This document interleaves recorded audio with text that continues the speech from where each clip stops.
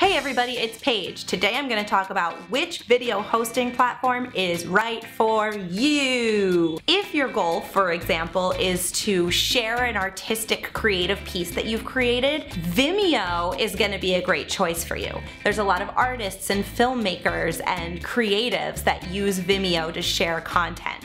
If, however, your goal is SEO and to build an audience, then YouTube is probably the way to go because Google owns YouTube and YouTube is the second largest search engine. If you're looking to grow an audience in the social world, Facebook has its own video hosting platform that is in a league of its own. As you notice, if you scroll through your Facebook feed, Facebook video auto plays as you go through it, and it plays with no sound. So the keys to uploading video to Facebook is to include subtitles and make it really interesting at first. So have a very visual hook or something that tells people right off the bat, what is this video about? So they'll keep watching. Another video hosting platform that I highly recommend, especially if you are a growing and scaling business that wants to use video for lead generation, for example, Wistia is awesome.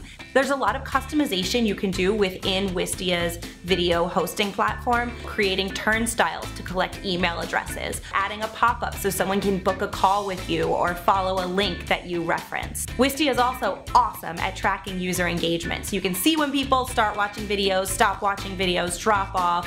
Instagram's also great. I don't think I mentioned anything about Instagram. Now, you can pick and choose or mix and match. For example, I'll upload something to my YouTube channel for my YouTube audience and then a different version to Facebook for my Facebook audience. I'll also use Wistia for videos that are on my website so I can get really clear answers on how they're being consumed. Here's something else.